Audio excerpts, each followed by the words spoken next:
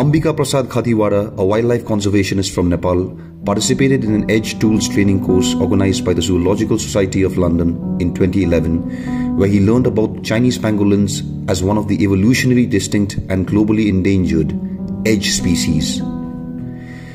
He then recalled his childhood as a 5-year-old walking with his father near their home. A burrow was in the ground and he asked his father, "Who digs the soil here?" The reply was Salak, the Nepali name for pangolins.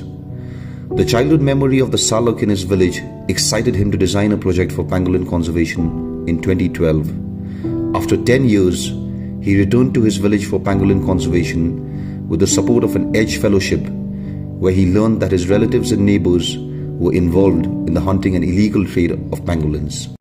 We organized workshops among local communities, conservation stakeholders, government authorities at the local, regional and national level.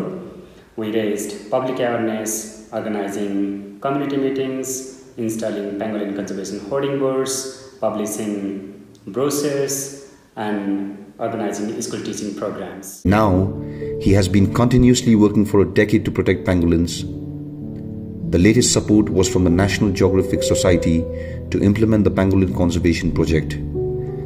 This story describes how Khatiwada's efforts worked to convert his community from poaching pangolins into becoming conservationists in eastern Nepal. Deep in the heart of Nepal, two species of pangolins call this place home, the Chinese and the Indian pangolin. Chinese pangolins are found from eastern Nepal to Jajarkot district in western Nepal, while the Indian pangolin is confined from the far western Tarai lowlands up to the Siwalik range. Pangolins are both habitat and food specialists and mostly feed on termites and ants. Sadly, these fascinating creatures are at risk of extinction due to hunting and habitat destruction, but conservation projects in eastern Nepal have been working tirelessly for the past decade to protect these precious animals. Since 2012, the Pangolin Conservation Project has been underway and has been a resounding success. Not only has it helped to protect pangolins, but importantly, it has been instrumental to converting local hunters into conservationists. Basudev shared how around 2009-2010, his neighbor sold pangolin scales for 4,500 Nepali rupees.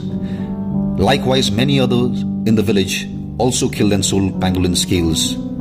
Attracted to the money, one day he found a pangolin in his farmland and killed it. He boiled the scales in hot water and sold them to a person from a neighboring district. However, the person who brought the scales was later found out to be a pangolin trafficker who used women's cosmetic products to approach locals for pangolin scales. Basudev regrets killing the pangolin and he believes he has experienced bad luck as a result of his activities.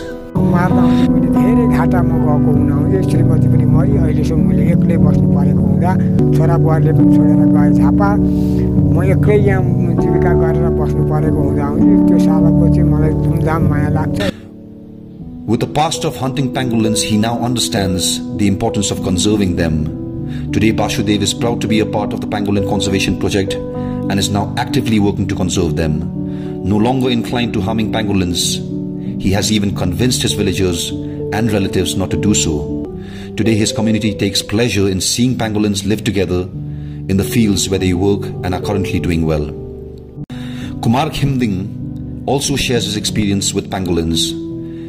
They initially didn't have much information about pangolins and considered them bad luck. They killed a pangolin that was digging around their house following their father's orders. Later they learned that there was a market for pangolin scales and in response started collecting and selling dead pangolins that the village dogs would hunt. They sold 4 pangolin skins for 14,000 Nepali rupees. 2-3 साल पछाडी चाहिँ यहाँ अम्बिका सरहरूले यहाँतिर योग्य सरहरू त्यहाँनिर चाहिँ सालकको संरक्षण गर्ने भनेर त्यहाँ समिति बनेको भन्ने पनि सुन्नमा आयो। सालकहरूलाई मार्न नहुने रहेछ भन्ने कुरोको पनि चेतना अरु अन्य साथीहरूलाई दिँदै अहिले हामी उसले खनेको यसो दुलोहरू देख्यौं भने पनि यी रहेछ भनेर हामी त्यसलाई उसलाई त्यहाँनिर नजिकै जाँदाखेरि उसलाई असहज हुन्छ भनेर हामी दुलोको छेउछाउ पनि हामी गइदिन्दैनौँ किनभने यसलाई संरक्षण गर्नुपर्छ।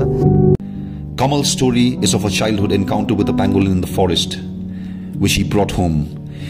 he recounts how, upon showing the pangolin to his father, he was told that killing pangolins brought misfortune to family members, and that pangolins should be released in the same place where it was found. Then he followed his father's advice and released the pangolin. He notes that many young people in their village have died or been disabled due to pangolin poaching, and share his belief that pangolin conservation is important. Presently, he is involved in pangolin conservation programs in his village and encourages others to take efforts to protect these animals. हाम्रो गाउँमा प्रश्नै पाउँथ्यो योभन्दा पहिले र योभन्दा पहिले अब यसो चोरी सिकारी पनि गर्थे र जुन यहाँनिर आएर चाहिँ यो क्यामेराहरू केहरू राखेपछि चाहिँ उसलाई यो चालकको अहिले निन्द्रा भएको छ। अहिले हामी पनि घाँस दाउरामा जाँदाखेरि पाइन्छ, बेला बखत पाइन्छ। The president of the Pangolin Conservation Committee, Ambika Prasad Khatiwada, recalls his childhood belief that pangolins are bad luck to see. However, his view changed in 2005 when he learned that pangolin scales had high demand. In 2009, he found a dead pangolin and kept its scales, which he later sold to an illegal trader. मेरै पल्लो घर छिमेकी भाइले पनि काकाले यसरी टिप्नु भो भन्ने बुझेपछि उसले पनि दुई जाडा टिपेको थियो र उसलाई पनि यसो अलिअलि 450 कति दिएछन् तिनले। लु काका कहाँ त झन् धेरै छ भन्ने कुरा उसले सुनाएछन्। सुनाएपछि म कहाँ आएँ, अनि म कहाँ आएर उनले देखाए। त्यो एउटा खबरटो देखाउँदा त उनले बोकेका चाहिँ कस्तो चन्द्रमा जस्तो त्यहीँभित्र सूर्य जस्तो त्यो खबरटाभित्रको आकार, अनि ठुलो पिपल जस्तो, अनि पिपलमा त्यो चरो बसे जस्तो त्यस्तो आकृति पनि देखाए उनले। र यस्तो चाहिँ हो भने अब त्यो अन्जानमा अब त्यो आफूले पनि बेच्ने काम गरियो। Mr. Khatiwada also mentioned that from a traditional and scientific point of view, his ancestors considered pangolins as unique wildlife, with these animals reflecting the intricate relationship between humans and forests. He says how old traditions were able to understand nature and learn about this special human-environment nexus of coexisting and thriving between each other. To protect these species, our ancestors insisted on not disturbing or harming them. They believed that in doing so, it would bring tremendous misfortune. Since 2012, Khatiwada has led a pangolin conservation committee in his village, working to raise awareness and deter poachers. In 2012, a young man by the name of Nabin began working with his fellow youth colleagues in 2 villages to conserve pangolins.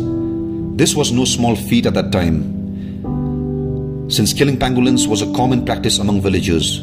In fact, Nabin himself had previously resorted to killing a pangolin for personal consumption. But as he learned more about the importance of conserving these incredible species, his behavior and feeling towards them began to change.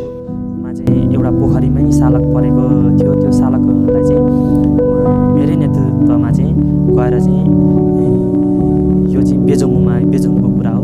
त्यो सालकलाई चाहिँ मैले गरेर चाहिँ छोडिरहेको थिएँ। He learned that pangolins were not only important for the ecosystem, but that they were also a symbol of good luck. Killing them was considered inauspicious and often led to unpleasant consequences.